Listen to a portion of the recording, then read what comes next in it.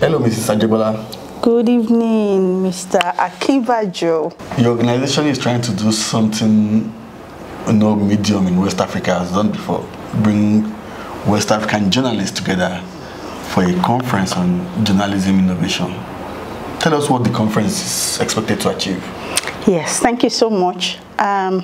So indeed, we are organizing West African Journalism Innovation Conference that we call WAJIC. And yes, it's the first of its kind in West Africa.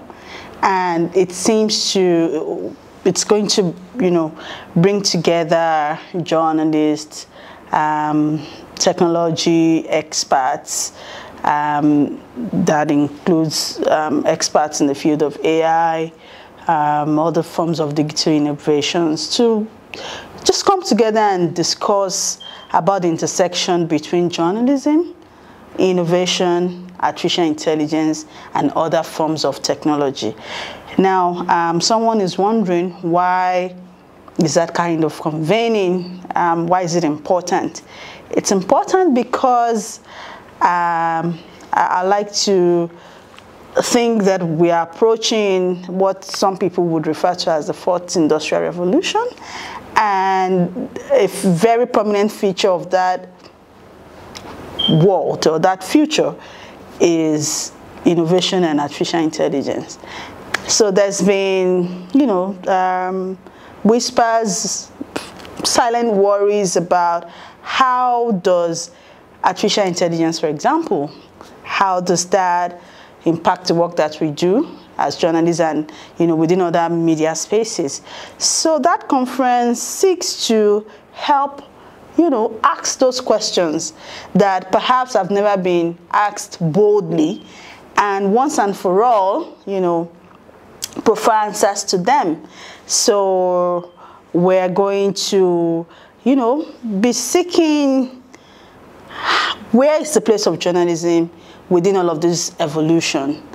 What skills do journalists need to arm themselves with to reposition themselves, to ensure that they remain relevant? Is the fear about disruptions, about the work that we do, is it real?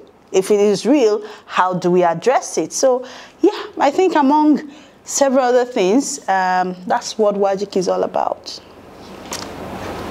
How long have you been planning to hold WAJIC?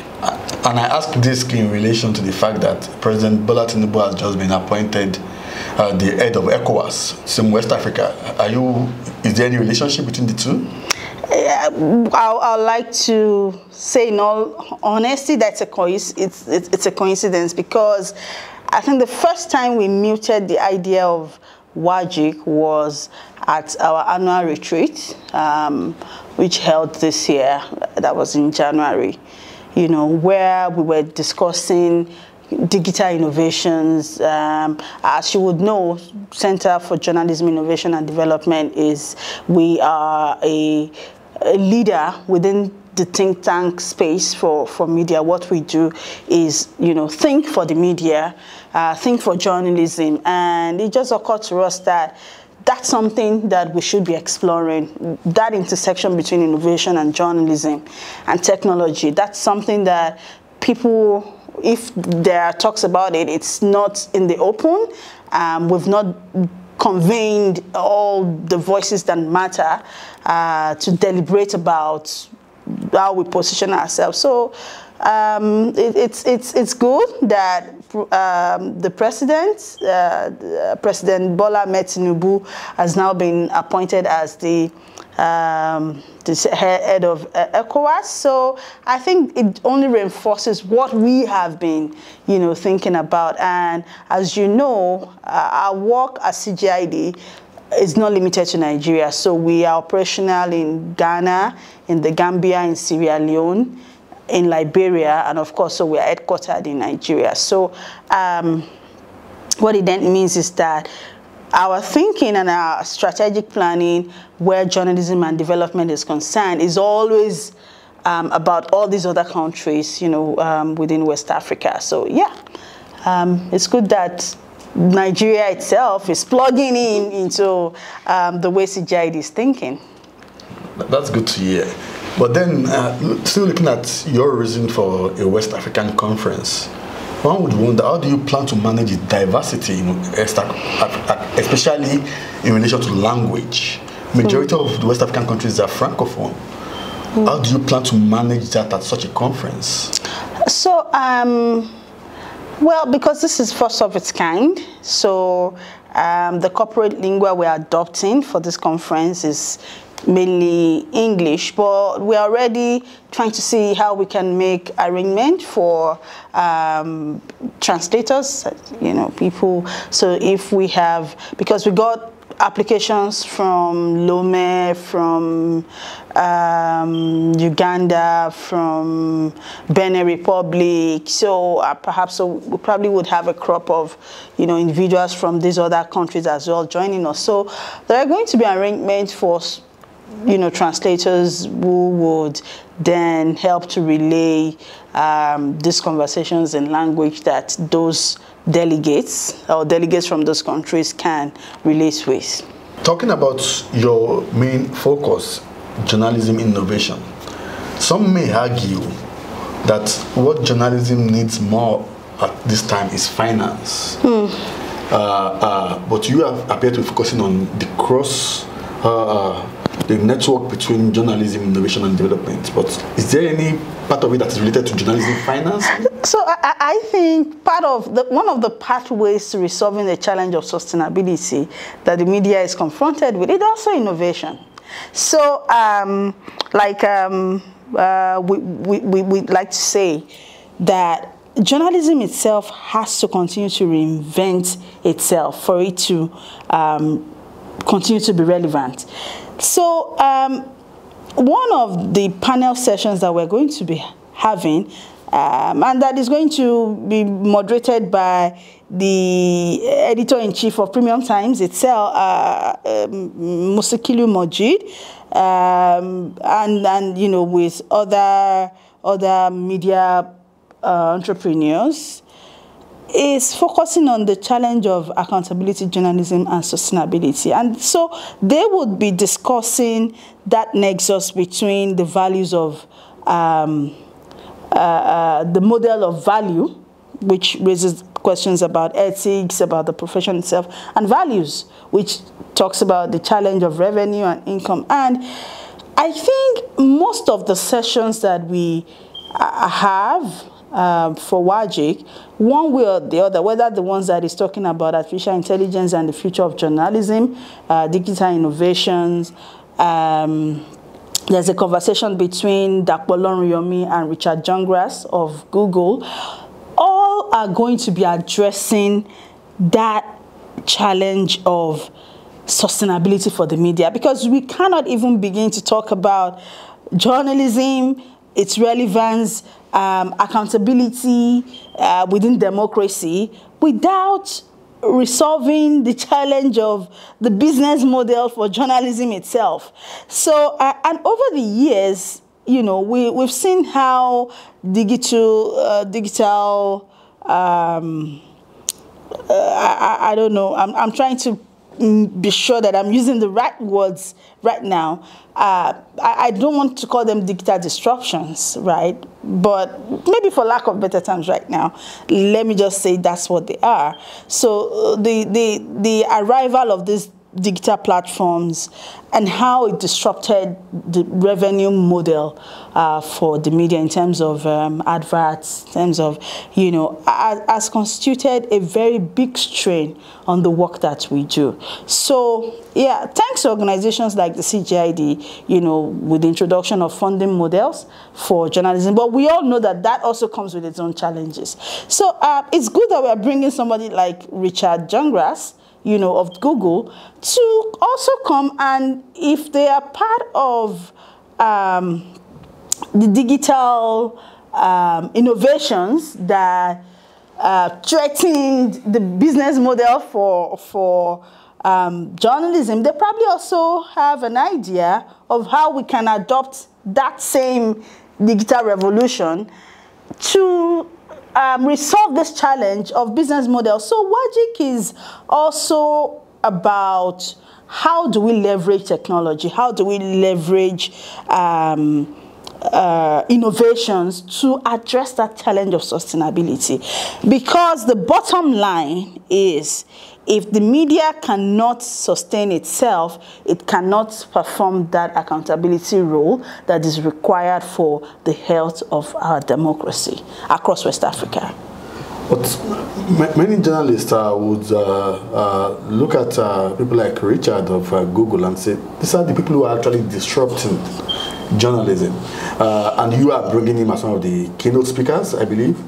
Yes. And so, will you allow journalists be able to ask him questions during his presentation? Because I'm sure there will be journalists who will feel this is an opportunity to actually challenge Google. Absolutely. I feel like right now you're echoing what some other journalists that I've had conversation with about WAGIC. You kind of echoed their thoughts right now. So, like I said, digital revolution is not something we can run away from, whether we like it or not. It's form part of our realities. And if anybody is in doubt, just look at what the tussle right now between Elon Musk and Zuckerberg.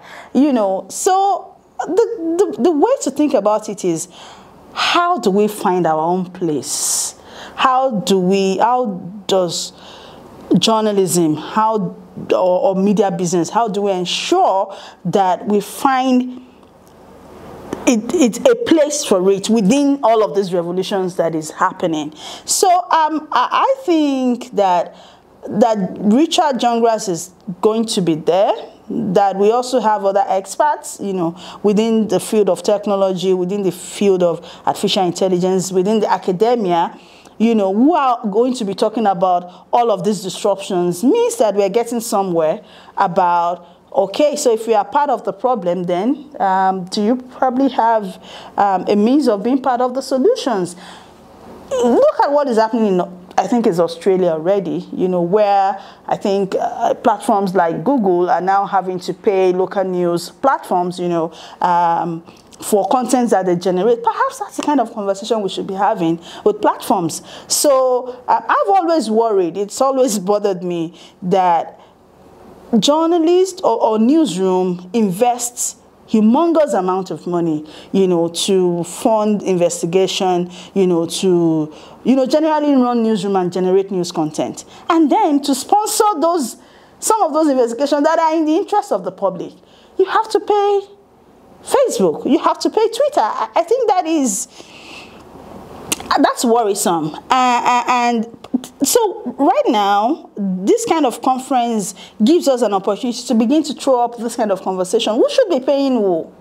You know, who should be paying who? Should it be journalists, you know, after seeking all this funding to do this kind of story, then paying the already rich platforms that are in the first instance part of the reasons why we're here? Or should they be the one, you know, not just through funding models, right, but revenue as a legitimate source of revenue, you know, providing resources for newsroom? There's also the worry, for example, about the protection of online identities of newsrooms. So I worry that for digital onlines or for digital news mediums, that they exist at the whims and caprices of Facebook, likes of Facebook and Twitter. So if Twitter decides today to yank off the social media handle of, say, Premium Times, what does that mean for press freedom? What does that mean for the right of the people to information, the right of access to information? So I'm looking, I do not have all the answers about how these conversations would go, you know, But I think that once and for all, we have that opportunity to throw up all of these issues. So, yes, journalists can even send us their questions ahead, you know, because there is I mean, some of those questions can be sent to busola@cjid.org. You can send your questions to info@cjid.org. And so that we can also send these questions to some of these panelists ahead. But if there has ever been a time when we have the opportunity to explore this relationship between platforms, between innovations, between technology and journalism and democratic accountability, I think this is one of the convening that allow us to achieve that. I personally look forward to it, and I'm sure many journalists and people who are interested in media would be. But then the next question would then be, when you talked about the power of social media and the influence they can have on media organizations, one aspect of it would then be government regulation. So, for example, at some point the Nigerian government suspended Twitter, including so a lot of media organizations in Nigeria had to essentially not use their Twitter handles at a time when Twitter was one of the largest areas where they were getting their readership from. Will government be well represented in these discussions, the Nigerian government and also governments across West Africa? So, well, we invited some regulatory bodies, for example. We invited the NBC. We invited the National Human Rights Commission. We invited government, the Ministry of Information. We also invited electoral bodies from Nigeria, from Ghana, from Sierra Leone. We also invited, you know, leaders of bodies that represent journalists, you know, and we really hope that they see this convening as what it is, a platform for deliberations, a platform to understand the peculiarities of the challenges that confront us, not just as media, but as how our work relates to the society itself, and that, you know, we're hoping that they would, I am optimistic that they will all be represented and that we get the opportunity to not just deliberate together, but, you know, arrive at action points that can move us all forward from here. So, in all, you are, if I understand the conference properly, you are expecting hundreds of participants, including journalists, policymakers, and the rest, and you are planning for a hybrid conference. Yes. How does this work in reality? Okay, so as much as we would have loved to maybe have thousands of journalists in person, you know, participating in this workshop, in this conference, this year being the first of its kind, we are able to have about 350 person participating physically here in Abuja. However, we've made the conference an hybrid one, so you can join in from wherever you are across the world. We're not limiting the number of people that can register to join us virtually, but those of us that are going to be physically present at the Continental Hotel in Abuja are about 350 people.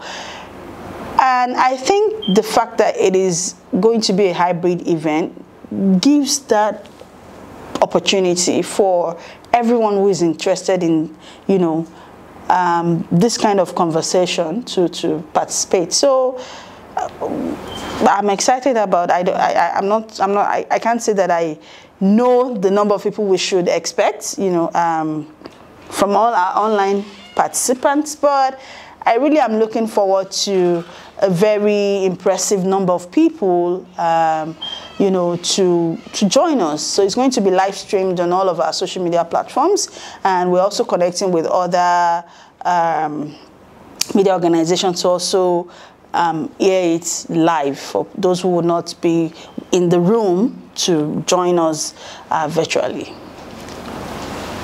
all these talks gets to the issue of planning. So we are bringing about 350 participants from across West Africa. Yes, not across the world. Across the world, but mainly from West Africa. But mainly from West Africa. About 300 to Abuja to participate in this lively discussion that you are telling us. How are you funding this? So a very big thank you now would have to go to the MacArthur Foundation for the excellent work that they are doing, you know, to support journalism in Africa, to support transparency and accountability, not just in public spaces, but even in private spaces. So one of our notable funders for this event is the MacArthur Foundation, but we also are very grateful to organizations like the HBS, Enrich Bowl Foundation. In fact, I forgot to talk about our art exhibition. So the arrival date is going to feature a very, very wonderful experience. So that's on the 24th of July. So on the evening of arrival, between 6 p.m. and 8 p.m., we are, again, for the first time, using arts to visualize the issue of safety of journalists. And that speaks to the work that we do at the CJID. So I want to give you a context. Last year, we tracked about 54 attacks against journalists. But in Nigeria? In Nigeria. Now, this year, we are in June. And between January and June, we've tracked 79. And some of those attacks include incarceration, they include physical attacks where journalists are beaten up, you know, where there's blood all over their bodies, where their equipments are damaged. Sometimes it's denial of information. There is the growing trend of SLAP, you know, strategic litigation against public participation, you know, and it's worrying that these are ways of not just censoring the media, but making the work that journalists do more difficult. Now, again, what is more worrying is the lack of accountability and the impunity that the perpetrators of this violence enjoy. So in a democracy, you know, you would expect that where the right of a citizen is violated, that, you know, that there's some form of prosecution and some form of punishment to serve as deterrence, right? It should even be more important when it is a journalist whose work borders around public interest and public purposes. Not in one instance, and I've said this on several other media platforms, and I hope those who have some role to play are listening and they are paying attention. Not in one instance, for example, in cases of journalists that have been killed in the course of their work, has any prosecution taking place. So, you know, we've tried to use data to tell the story. We've tried to, you know, use words, texts, you know, publish to tell the stories. We're not getting the kind of responses that we want. And so for the first time again, we are using arts, visual arts, and we're partnering with the Society for Nigerian, Society of Nigerian Artists, Abuja chapter, to organize this art exhibition. Now, as a result of the violations of journalists' rights, we also have issues of trauma. So a journalist that is violated, that is beaten up, is traumatized and is unable to, you know, do that work as effectively as they should. So at the CJID, we've over the years had to support a very large number of journalists with psychosocial support. And unfortunately, it's one aspect of our work that we've not been able to get any support for in terms of funding. So we're also using that art exhibition as a means of fundraising, solely dedicated to providing psychosocial intervention for journalists who are traumatized. In Nigeria or across Africa? For now, in Nigeria, but we're hoping that it's something that we can scale, you know, for journalists. I think we've supported journalists from Ghana at some point. But we really hope that it's something that we can scale to for journalists across West Africa to enjoy, to benefit from. So the art exhibition, you must RSVP, by the way, strictly by invitation. So we're going to be... So journalists who don't have money will not be able to attend that? Well, the good thing is that we are leaving the exhibition throughout the conference. So if you don't get to participate on the day of arrival, when you come on the 25th and on the 26th, you still get to view the artworks. You can even... So we're going to be auctioning artworks so people can buy, and when they're not buying, they can donate to the cause. So it's an experience itself. I am looking forward to it, and I hope the public is also. Definitely, I'm sure the public is, and we at Premium Times are very much interested in such a convening. But before we go, still on the issue of funding, what would, I mean, you've talked about the digital platforms that are essentially taking all the money away, from the media. One would expect that platforms like Google, Facebook will be interested in sponsoring a conference like this. Did you reach out to them? Why are they not putting their money in conferences like this? Well, so yes, we did reach out to them. Well, up to as of now, we have not gotten any word from any of those platforms indicating their interest to give us financial support for WAGIC. But it's not too late, so nobody knows what would happen. We still have, well, how many days away to WAGIC? WAGIC is today is. We're about 9 days, I think 9 days away, right? So it's still a whole 9 days away. We are hoping that we can still get some miracles, if you believe in miracles, can still happen. Yeah, but did we reach out? Yes. Have we heard from them? No. I mean, the other side of that question would then be, for a conference that is focused on West Africa, that will likely at least contribute to development of democracy through journalism in the subcontinent. Why are there no local sponsors? Why is it MacArthur, Eric Bowes? Why are the Dangote foundations? Why are the Boa Foundation? Why are they not involved in sponsoring? Are you reaching out to them? So are they aware? What are they saying? Oh yes, at least we reached out to the Dangote. We've reached out to Boa. We reached out to the Danjuma Foundation, a host of other diplomatic communities.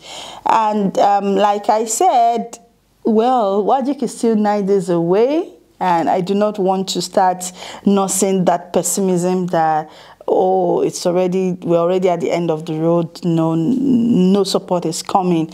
So my team and I at the CJID, we're very hopeful that we will still get to hear from this local organization, and we really hope that they see the relevance of this. That it's something that people cannot immediately connect the relevance of journalism and the work that journalists do to their immediate lives and experiences and perhaps businesses. Sometimes the usual thinking is that even journalists are enemies. People just forget that these are people. Journalists are just people doing their work, and that in a very, very critical way, the work that journalists do is like the wheels in the cycle that runs our society, in terms of transparency, in terms of accountability, in fact, in terms of solutions.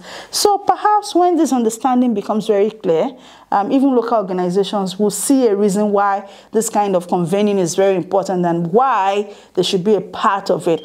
It could also be that because, well, this is the first of its kind, and, they're just hearing about WAGIC, and but I am hopeful that perhaps this conversation gets to them, and that, like I said, 9 days is still some days away, and that some very great things can still happen. We still hope to hear from them between now and then. Thank you very much, Mrs. Ajibola. Thank you so much, Mr. Akinbajo. Viewers, This is Premium Times, and we just had an audience, Mrs. Busola Ajibola, who is supervising the organization of the West African Journalism Innovation Conference. Have a great day, everyone.